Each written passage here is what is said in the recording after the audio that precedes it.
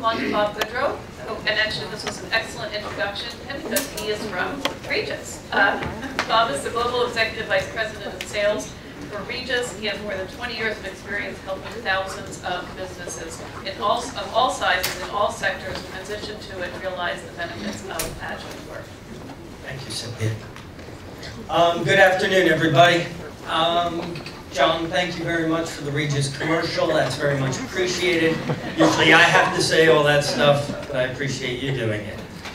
This is a bit strange for me, not getting up in front of people and talking. I do that for a living, pretty much.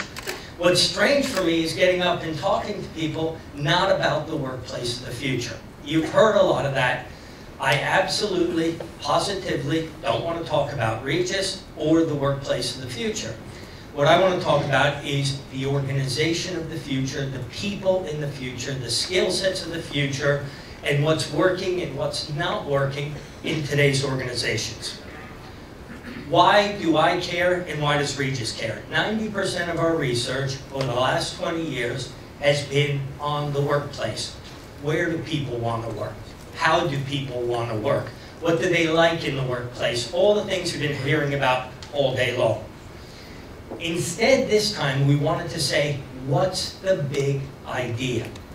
What's going to be the big thing going forward over the next 3 to 5 years that we will have to cater to within our organization to help people and help companies and help organizations change the way they work and fundamentally work differently. So we commissioned a chap called Andrew Mawson. He worked together with the University of Cambridge in England, and we said, go away and think about it, and come back to us and tell us what and how are organizations changing and going to change, and how do they want to work in the future, and what will that look like? And with that, he went away and came back with a big piece of research that told us what organizations would want, and we call that the Kinetic Organization. He named it the Kinetic Organization. Why kinetic? Life and energy. So let me just describe the research process briefly, and then we'll talk about the findings. What he did is he took 40 to 50 corporates, major global companies, and he held a series of face-to-face workshops, both here and in the United Kingdom. And he asked them how they work today, what they're looking for in a workplace, what's very important in your organizational structure, and what's encumbering you from doing better work from an organizational standpoint. We did that. We designed a new approach. We then fed it back to them. We did a series of online workshops, and then we ran this model against some actual work patterns, and we looked retrospectively back. If we had applied the new organizational model, the Kinetic model, backwards, what would have happened had the same series of events happened in your company. Got it? So did a model, then looked backwards and applied it against reality to see what would have happened. So these are the findings. The first thing is organizations of today are not built for the future, and that shouldn't surprise anybody. For years we've been all saying, all of us who come to these rooms over and over and over, property's not working, well the organization's not working either. Regus is a very good example. I live in an organization that is changing now to this new model. We, for years, have siloed thinking. I am the sales director. We have a marketing director. We have a finance director. We have our functional silos. We also have geographic silos. We have a chap who runs America, another guy who runs Europe, another guy who runs Asia-Pac. Familiar? Everybody have those kind of matrix organizations with functions and geographies, and they own their P&L on the geography. And we're constantly making poor decisions because of that siloed mentality, because of that geographic function, because of that investment analysis, because where we should be taking our money is planes, trains, and automobiles. That's the fastest growing segment of our business. Collaboration, mobile working, opening up in railway stations. It's also, some of them, very early days, and not always the most profitable. Well, if you're a CEO or a CFO, you're taught to care about your thing. And that new fast-growing area that will be the emerging thing might not get the attention. So it's the organizational design that's holding you back. It's the goals and the objectives. So that was the traditional organizational findings. So what is kinetic organizations? Kinetic means life and energy. And we said, let's define what kinetic organizations look like. First thing is agile. They are fast moving. There are examples of this all over. Google is a kinetic organization. Google will put people on Android or something else, and they will look to take a whole line of business, build a project team around it, have that team focused and work, and it has nothing with search, and they organize it that way. Second, they're designed to meet promises. Who are they meeting promises to? Shareholders, employees, and customers. And every company for the future who's going to be kinetic, who's going to work better, smarter, faster, has to be designed around those principles. They're cost-based, flexible. They build that into everything. People, property, technology, every part of it. Innovative, perpetually competitive. They're creating and disrupting their own technology. It's Moore's Law on steroids. They're constantly innovating as part of who they are, not because they have to, because they want to, and it's part of their DNA. And they have different treatments. It's not a one-size-fits-all. If we want to invest in Asia big, we can invest in Asia big because we're designed to do that. If we want to invest in a product line, we can make a big bet there because we're designed to do that. The structure of the organization doesn't hold us back. Wow. So what's that? That's not being the janitor. That's what that's not being. What this is a whole series of roles, and I know it's very hard to see from the back. It's probably an eye chart. So there are copies of the research online. There's copies of the research at the stand. But if I can take you through, there are leaders and executives managing this, but there are project teams being built with very specific, non-functional, non-geographic roles being played throughout it. So, recruiters and coaches, wise owls, agility controllers, rule makers and referees, but people being brought into projects. Now this cell, this organic cell, could have up to 500 people in an organization handling a new line of business and going to market. Irrespective, cross-functional, cross-geographic. Yeah? So it's an organic command and control structure because it's not your classic military pyramid. It's not the hierarchical structure that many of us work in today, including myself. Next, what happens when you scale that? Companies were saying they had to tie it all together, and what you end up with is a super governor. And I know some of you are looking at me puzzled. And when I first saw this, I too was puzzled. Let it sink in. Let it reflect. This is not something you're going to do on Monday morning. This is an evolution, and we'll talk about how we're getting there as an organization and how we're catering for that. But when you start to see things like this, and even some of the ideas you heard this morning, I know for myself I was trying to pen out, so what? I just heard that, so what? What am I going to do with this?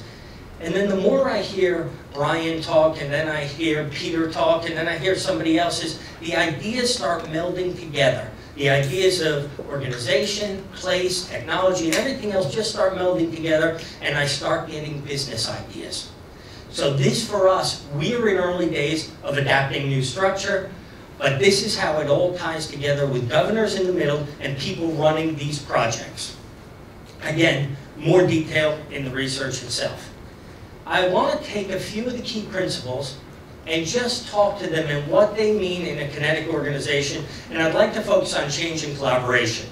There are many other ones: productivity, knowledge, responsibility, trust, all the things of modern working, but I'd like to focus on just two of them in the interest of time. So change. Traditional organizations, infrastructure and investment is based on stability and certainty. In a kinetic organization, we're able to change and put our money where we see the opportunity quickly. Offices, absolute requirement. In a kinetic organization, we're much more flexible. We can take offices as and when, and we can repurpose them. Few other things on change. Collaboration. We spent a lot of time today talking about collaboration, the importance of collaboration, the importance of bringing people together. In a kinetic organization, we are empowering and we are using choice. We are using lots of different types of settings and places to work. All the hierarchical command and control structures with fixed spaces, live to regret them time and time again due to mergers and acquisitions, divestitures, and everything else. So those are just very simplistic versions of what a kinetic organization will give you. How does that translate to money? So I said we did the research, we did a model, we then went back and said if we structured differently from how we put project teams together to how we invested our money, would this have an impact? And we took a financial service organization and we just took one country. This country is not Wall Street, it happens to be the UK. And we just took one country and said, if we had applied this differently for the years 2008 and 2012, what would that have changed in your P&L? It would have changed locations they went to. It would have changed consolidation strategies. This particular organization shut down 25 different remote offices, didn't repurpose them, didn't leave anything behind, didn't use any alternative working, didn't do anything. They just consolidated it into one place. That space today is still less than half occupied. The work is all happening in different parts of the UK, and the organization would have had a savings in that one country of £26 million or $40 million. Just on that one company in that one country. Second country, major global brand. You see them on every supermarket shelf. We did the same thing. Again, I focused on property because that's the business I'm in. The property ramifications of this, from the inflexibility of long-term leases and from the inflexibility of the way they design the space functionally. They designed the marketing department here, the finance department here. And they tried to have natural adjacencies, what they had been taught in school, to have everything nice. But that's not how they worked at all. If they had broken that company up and done it project-based and done it to their way of thinking, they would have saved £88 million. £88 million or $120 million. So what? What does that mean, and what does that mean for me, for you? As you're sitting there in the office saying, what the hell is Gaudreau talking about in this kinetic organization? What it means is you're probably here now. I was a year ago, and still am, in a functional organization with geographic silos and geographic P&Ls. What you can do is survey yourself and start to bring in some of the kinetic principles and some of the kinetic underlying values. And if you start to bring them in, you'll start getting big projects done. You'll start being able to do different things to a common goal and helping your company to move better, faster, smarter into new lines of business before you have to. Before you have to. And living it myself, I can tell you it's a journey to repackage how you work. It's not you're moving from here to there. You're making steps along the way. If you want to know where you are on that continuum already, there's an online survey that Andrew built. You can go online, you can see where you are, you can see where your values match up, and are you moving any closer that way, and you can see some of the things that you would be doing to move. It's very complicated what I just said, and I'm talking about organizational structure, and not the office of the future or the workplace of the future. There is a full research report. It has tens of pages with all the backup and all the things that will help you get your brain around it. But I believe with all my heart, if you can start embracing some of these values, even in a departmental basis, I noticed from a show of hands, a lot of facility-based people, architectural people, a few futurists here, but even if you can get your department moving more kinetically, I think you'll make more money, get things done quicker, and enjoy going to work a lot more. So that's it, and thank you.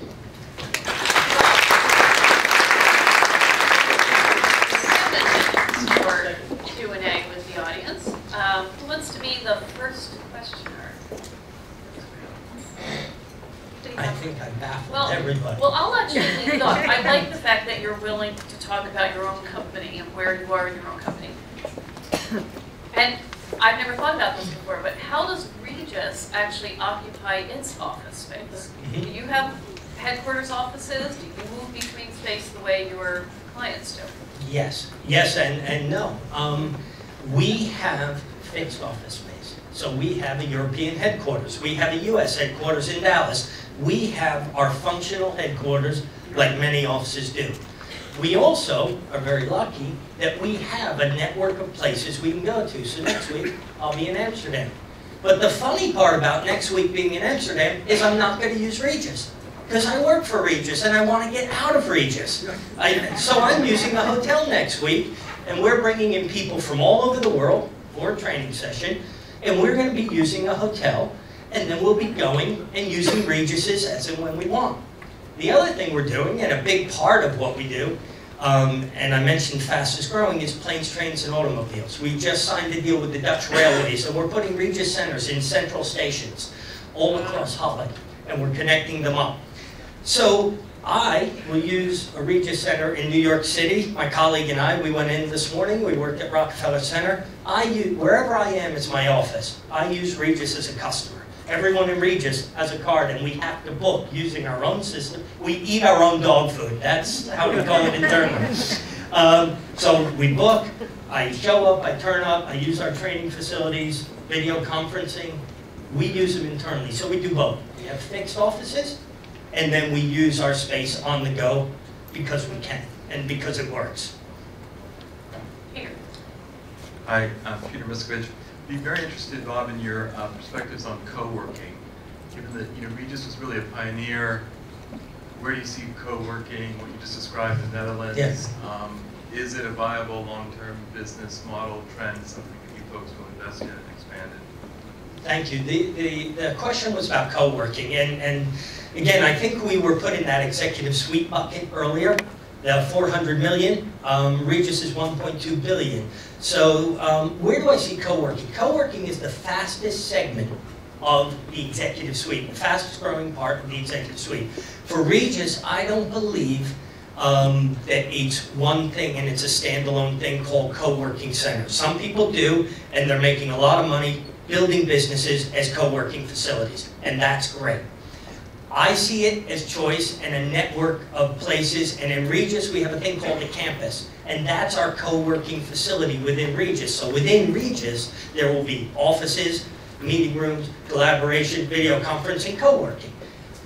What's funny is, about 2 years ago, my sales guys could not sell it, and what they said to me is, Bob, you're not listening. Customers don't want to share an office. Customers don't want to talk in front of somebody else. Customers don't want to interact with a stranger. And it took us a lot of time to figure out how to make the rooms right, how to get the acoustics, how to enlarge them. There was safety with more numbers than with less numbers. There was just lots and lots of learning. We were too early, and we really screwed it up at the beginning. And the more we got into it, we realized it's just one big thing. It's just another choice, and that for some types of workers, that's good. The other thing we realized is co-working is not an all-day, everyday thing. So when we were trying to sell a desk in a shared room, co-working was a dismal failure. When we started selling subscriptions, 5-day, 10-day, use it when you want, pop in, pop out, all of a sudden it became popular. So it's a fast-growing segment. It's a sub-segment of our destination. So it's one part of the destination, not the whole destination. But it's great, and it works for certain applications for certain times. Sometimes you need a private room for an interview, and sometimes you just need an hour to do some work, make some calls, do your email, and pop out and come to WORKTECH, which is what I did this morning. And it worked. You know, it was there, it worked, and then I came here. So that's my feeling on co-working. We've learned a lot. And I think we were a bit too early, actually. Okay. One more question? No? Not a very questioning audience. That's Okay. okay. Thank you. Thank you very much.